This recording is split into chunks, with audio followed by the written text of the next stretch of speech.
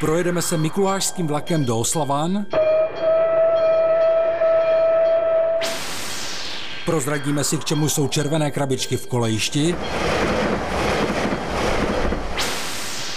A zavedeme vás do Výtopny Zlíchov na den páry. Říkala, že prý máme k prvnímu stromu, že prý se jí zdálo, že Mikuláš říkal, že u prvního stromu Jura pro Lucku najde dárek. Věřili byste tomu?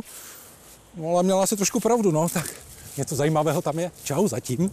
Představte si, že mi Jura říkal, že potkal Mikuláše ve snu a ten mu sdělil, že najdu u prvního návěstidla pro něj dáreček. No on vážně měl pravdu. No to je krása. No nic, já běžím za Jurou, ale už vám to neukážu. Tak si představte, že Lucka tam měla od Mikuláše čokoládového Mikuláše. Počkej, ahoj všichni. No to je krásný, děkuji ti, takovouhle krásnou nadílku. Taky pro tebe něco mám, ale nepotěším tě, protože jsi asi zlobil. A máš tam bramboru a uhlí, no. Já zlobit, jo. Jako promiň, tak se dovádě sama. Čau. Počkej, ale já se s tebou rozdělím. Čau. Počkej. No tak vidíte, no. A začínáme první mikulášskou reportáží a já jdu najít toho Juru a podělím se s ním.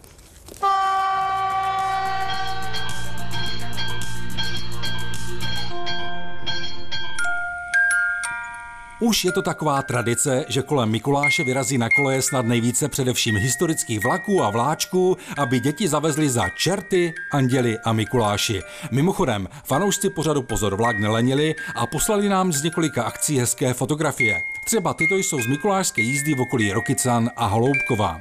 Tady už sledujete mikulášský vlak, který si to mašíruje na trati Choceň-Litomyšl s velkým bejčkem v čele. A vyvedená akce to byla určitě při jízdě mikulášským parním vlakem na Valašský jarmek, kde si to Matěj mířil z Valašského Meziříčí přes Vsetín do Valašských Klobouk. A opomenout nemůžeme ani andělskou jízdu vedoucí z Rokytnice nad Jízerou přes Jilemnici do Martinic v Krkonoších v čele s kafemlejnkem. Redakce magazínu Pozor Vlak se také zúčastnila jedné z akcí.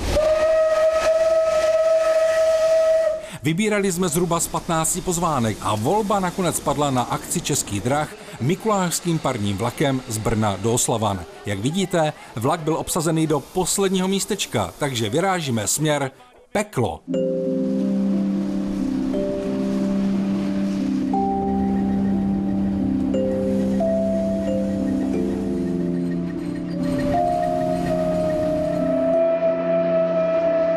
Tato akce má poměrně dlouhou tradici a jejím účelem je přivést rodiče, ale především jejich děti do Čertovského zámku v Oslavanech. V tom Čertovském zámku děti plní úkoly. Ty hodné děti to mají samozřejmě všechno v pohodě, ale ty zlé mají trošku problém a pokud se jim podaří všechny úkoly řádně splnit, tak po cestě zpátky je ve vlaku navštíví Mikuláš a nadělí jim dárek. Veze nás parní lokomotiva 433 001. Je to stroj z roku 1948, první své řady. Ona byla přidělena do Brna hnedka po svém vyrobení a po krátkém působení v Jihlavě zakotvila na dlouhá léta ve stanici Skalice nad Svitavou, kde byla vlastně provozována až do konce svého provozního života. Teďka se nám letošním roce vrátila po generální opravě z Lužné u Rakovníka. Cesta utekla jako voda. Dorazili jsme do Oslavan, kde vlak začali obletovat čerti. Nutno ale uznat, že děti byly statečné a některé až tak, že se s pekelníky fotili. Následuje přesun na zámek v Oslavanech, kde čeká celé osazenstvo mikulášského parního vlaku rovnou 6 pekel. A v každém je potřeba splnit nějaký úkol, aby žádné z dětí nebylo rodičům uneseno. Tady už mrňou si slibovali i nesplnitelné. A pokud nám to Lucifer dovolí, než začnem zábavu, vemem děti do davu, křepčíme jak čerti, hlava nehlava. Máme jediný cíl a to je čertí zábava. Už od rána jsme jako na trní, ta čertí píseň nám hezky v uších. A všichni my máme rádi peklo, milujeme čertí, tanec a zpěv a dítě se nás leklo. V žilách nám proudí pekelná krev, my tady totiž máme peklo, co na světě máš rád a razítko ti dáme. Za Děti si užili, dospělí se pobavili a už opět sedíme ve vlaku, kde Mikuláš s andělem za splněné úkoly a písničku či básničku rozdávají dárky. Mikuláš přinesl nám zimní čas. Štědrý večer nastal, když jsem doma chlastal. Inu, dnešní děti si už zpívají jiné písničky, než tomu bylo za našich časů. A jak celou akci zhodnotili právě ti nejmenší? Líbilo se mi tam, že tam byly ty čerti a oni mě taky nakreslili, to jistě. A šel jsem normálně za nimi, ale ani jsem se nebál. Líbilo se mně, že nám dávali ty kokina, že nám dávali i ty tiskátka. Tam ti čerti říkali hádanky a když jsme to uhodli, tak jsme získali diamant. Na konci jsem se trošku lekla, protože jsem se dívala na jednoho čerta a zezadu na mě vybavil druhej. A víte, co se mi nejvíc líbilo? Nejvíc se mi líbil Mikuláš! Mikuláš! Přinesl nám zimní čas.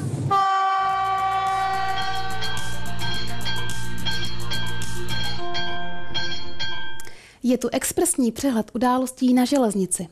Předpisy na železničních přejezdech porušuje 60% řidičů. Tvrdí to tým silniční bezpečnosti z neziskové organizace Bezpečně na silnicích. Zajímavostí je, že většina lidí, kteří zemřou na přejezdu při střetu s vlakem, jsou ti, kteří přejezd velmi dobře znají. A mimochodem, nedisciplinovanost řidičů a chodců stojí za 98% všech neštěstí na přejezdech. A protože kampaně na současné řidiče nepůsobí dostatečně, Správa železniční dopravní cesty se rozhodla cílit na děti. Věříme, že s těma získanýma, řekněme, návykama správnýma, tak je to mnohem jednodušší a je to ta generace, která vlastně nám dorůstá. Dělat něco už s tou stávající generací je něco nesmírně složitého, ale i tam spoléháme na ty děti, na takovou tu dětskou bezelstnost, na otázku třeba od syna směřovanou otci, tati proč, nám ve škole říkali, že se to nesmí.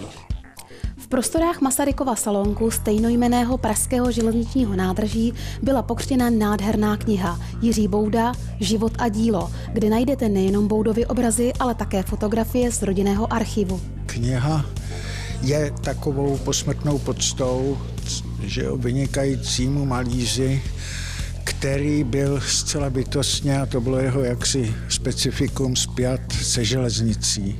Jsou tam věci, které nejsou známé samozřejmě, a které dokonce byly objeveny až po jeho smrti. Například je tam celý cyklus o Negrelliho viaduktu, který je naprosto neznámý. Já z knížky mám velikou radost, jsem rád, že se povedla i docela v krátké době a v podstatě při té příležitosti, při přípravě té knížky jsem si uvědomil teda, jaká obrovská láska byla mýho táty k železnici, že v podstatě od útlýho dětství teda už jako malé dítě miloval vláčky, mašinky a železnici a zasvětil tomu celý život. A nepřepínejte, v závěru pořadu vyhlásíme soutěž o 3 knihy Jiří Bouda Život a dílo. A teď se podíváme do zahraničí. 11. prosince 2016 Švýcaři spustili plný provoz v nejdelším železničním tunelu na světě. Gotthardský tunel má 57 kilometrů a práce na něm trvaly od roku 1996. V některých místech je i 2300 metrů pod vrcholem hory Pisvadgira. Nepříjemným faktem je velké navýšení ceny projektu. Z původních 8 miliard franků na 12 miliard. Poláci dokazují, že se za zpoždění dodávek vlakových souprav může objednavatel domoci odškodnění. PKP Intercity totiž podle iDnes.cz vyhrál arbitráž se společností Alstom, která má za pozdní dodávku objednaných pendolín zaplatit přes 42 milionů eur, tedy v přepočtu 1,2 miliardy korun. Jde tak historicky o největší výhru polské strany v arbitráži. Rychlý přehled událostí na železnici je v závěru a tak se tradičně podíváme na to, kdo vyhrál minulou soutěž o rodinné vstupy do domu vláčků.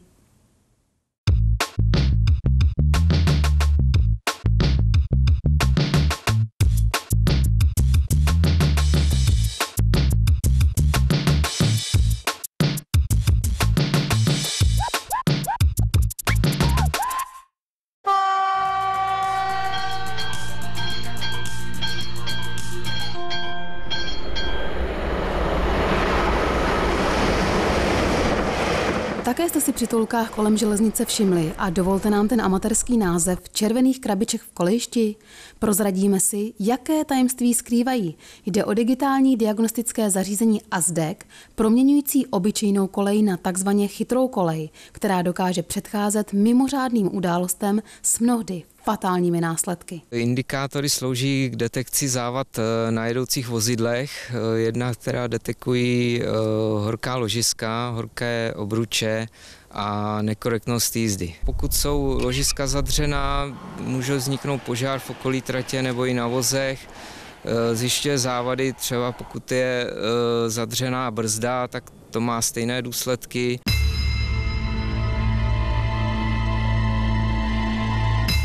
Mimochodem, i toto je následek zadřeného ložiska. Rok 2012, Liběchov.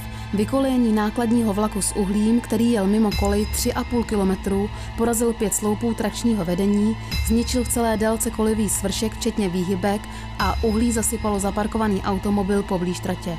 Škoda přes 110 milionů korun. Indikace nekorektnosti jízdy zjišťuje, zda je vlastně náprava na vozidle v pořádku, zjišťuje technický stav vozidla. Vlastně je to obrana proti tomu, aby se ničil železniční svršek. Příčinou může být jak ploška na kole, na obvodu kola, tak můžou to být vadné tlumiče například a spoustu dalších závad. Pokud jsou zjištěny závady, tak data se posílají jednak v první fázi na výpravčího následné stanici, současně to jde přes systém GTN na dispečera a souběžně ještě jdou data se shromažďují na serveru ROSA, který je instalován na CDP v Praze. Dispečer podle závažnosti hlášky, jsou 3 stupně hlášky, závady na vlaku, zajistí zastavení podle toho stupně, zajistí zastavení v nejbližší vhodné stanici. A pak v té stanici proběhne ty administrativní úkony s tím spojené, to znamená, že se vyjede nějaká sestava, na který je napsáno číslo vozu na tom vlaku, která to je náprava, a pak ty administrativní úkony už probíhají přímo ve stanici, takže povinnosti dispečera na CDP je pouze zastavit vlak v nejbližší vhodné stanici. Ovšem v případě vážného ohrožení železničního provozu je vlak zastaven i hned na trati. A protože jsou všechna data soustředěna do již zmíněného serveru ROSA, Správa železniční dopravní cesty připravuje doplnění celé technologie o nadstavbu, která bude schopná v reálném čase vše vyhodnocovat a upozorňovat dopravce i přepravce, které jejich vozidlo a na které nápravy začíná mít problém, který zatím není kritický, ale je potřeba jej do budoucna řešit. Nyní ASDEK upozorňuje jen na ta vozidla, která překročí bezpečnostní limity. V současné době je nainstalováno celkem 61 lokalit a ve výsledku by jich mělo být nainstalováno celkem 65. A cena novinky jménem diagnostika jedoucích železničních vozidel, včetně řídícího systému, 500 milionů korun. Přičemž 390 milionů zafinancovala Evropská unie z operačního programu Doprava. I tak se vám to zdá hodně? Pak připomeneme, že v Liběchově byly škody při jedné mimořádné události 110 milionů korun. A to jsme nepřipočítali další škody způsobené zpožděním vlaků, zavedením náhradní autobusové dopravy a tak dále.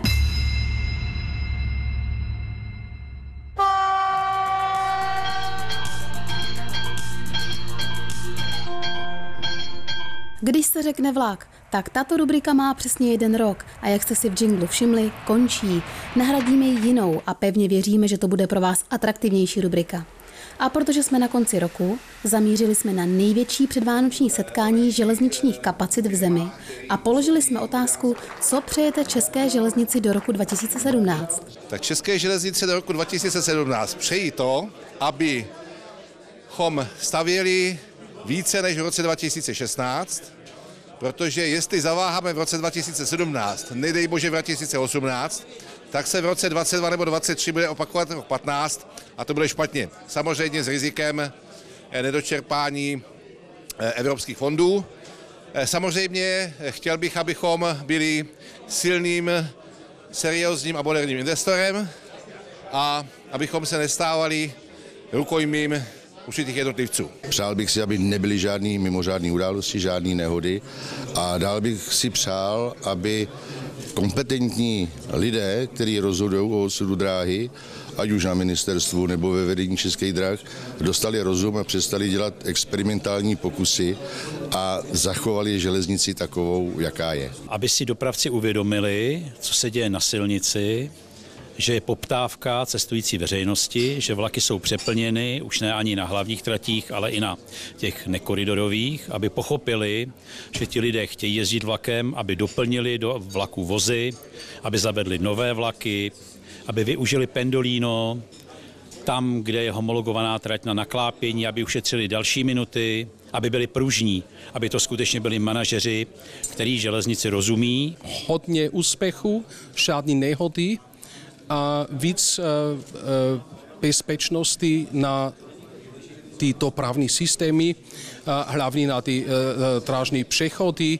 A držím hodně palce, abych budeme mít úspěchu a dál nejenom 2017, do budoucnosti. Do roku 2017 bych české železnici popřál co nejvíce lidí, kteří se sešli dnes tady.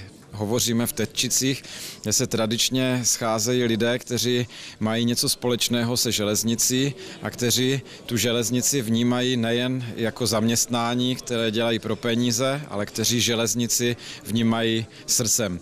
Přál bych železnici více takových lidí a přál bych ji, aby se co nejvíce z nich ocitalo v pozicích, kde můžou o něčem rozhodovat.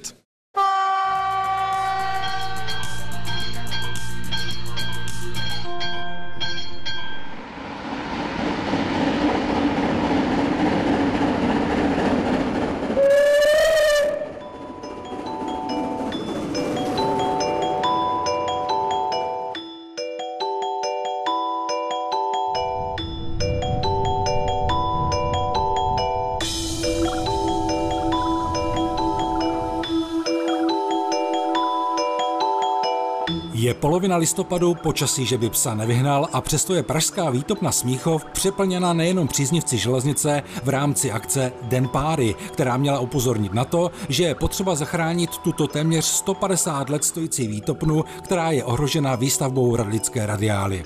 Ano, slyšíte dobře, stavbaři chtějí výtopnu zbourat jenom proto, aby měli blízko zázemí pro těžkou techniku a materiál. A po vybudování radiály by na tomto místě vznikl parčík. A to se nelíbí nejenom občanskému sdružení Výtopna Zlíchov, ale také Praze 5, která nadšence podporuje v jejich boji. Vypadá to zatím nerozhodně, jako je velká šance, že se to snad podaří. Záleží to samozřejmě hlavně na velkém úsilí, které vyvineme, protože pochopitelně jako stavbaři v dnešní době nejradši všechno postaví nejjednodušším způsobem a pokud se proti tomu někdo nepostaví, tak jako výtopnu zbourají a po 2 letech, až to dostaví, tak tady nebude nic na tom pozemku. O co bychom přišli? O poslední památku na pražsko-duchcovskou dráhu, která vlastnila celkem 178 km tratí. Výstavba zlíchovské výtopny byla dokončena v roce 1873, když byla zprovozněna trať Smíchov-Rudná u Prahy Slaný. Přežila zestátnění v roce 1892 a v roce 1918 převzali výtopnu Československé státní dráhy. Ty zde udržovaly a opravovaly luxusní jídelní a lůžkové vozy a byly zde deponovány některé vládní salonní vozy. V 50. letech minulého století zde Tatra Smíchov kompletovala legendární tramvaje T3 a elektrické jednotky pro tatranskou železnici. Občanské sdružení Výtopna Zlíchov si objekt pronajala v roce 1999. Za to jsme za tu dobu jak shromáždili velké množství exponátů historicky cenných, které právě jsou v této budově uloženy a samozřejmě jejich existence by byla potom také ohrožena. Ostatně pojďte s námi nahlédnout tam, kam návštěvníci výtopny nemají přístup. Dílny jsou doslova napichovány historií železnice. Jsou zde drážní vozidla, která se postupně mění do původní podoby, anebo slouží coby zdroj náhradních dílů. Když je potřeba nějaký motor, i to zde najdete. A objevíte tu například také kotel pro parní lokomotivu. Stačilo ale vyjít do venkovních prostor a jen jsme žasli, co všechno tu bylo k vidění. Máme tady ucelenou sbírku průmyslových parních a motorových lokomotiv z výroby ČKD. Jsou tady 4 parní lokomotivy, pak je tady asi další 4 typy motorových lokomotiv v několika exemplářích, pak je tady asi 15 železničních vagónů, historický parní válec z roku 1930, poslední parní válec, který jezdil v Praze. Jmenuje se Mamut a ještě roku 1972 válcoval v Praze na Letné plochu před oslavami 1. máje. A nesmíme zapomenout na unikátní ukázku parního automobilu MAN z roku 1914, který tahal za první světové války děla.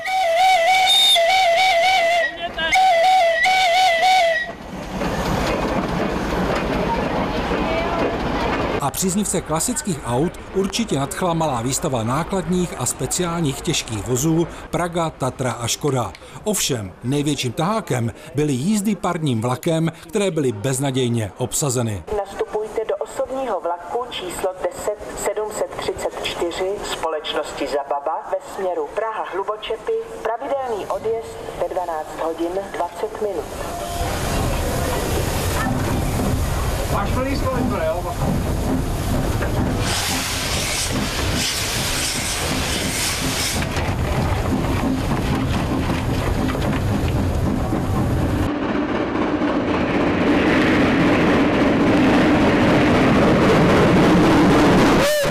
Za to jede parní lokomotiva 213 902, první 3 vlaky a další 4 vlaky potom pojede lokomotiva 464 102.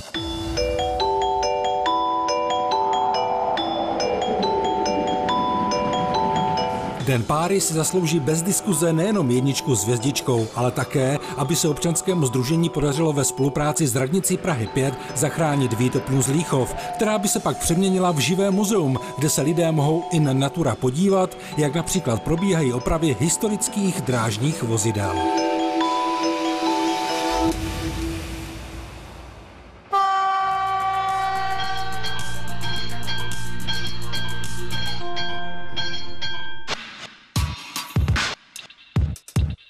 I magazínu Pozor Vlak se občas podaří natočit něco, co by člověk snad ani nevymyslel. Podívejte se, jak se v Srbsku také dá přehazovat výhybka. Pat a mat by mohli jen závidět.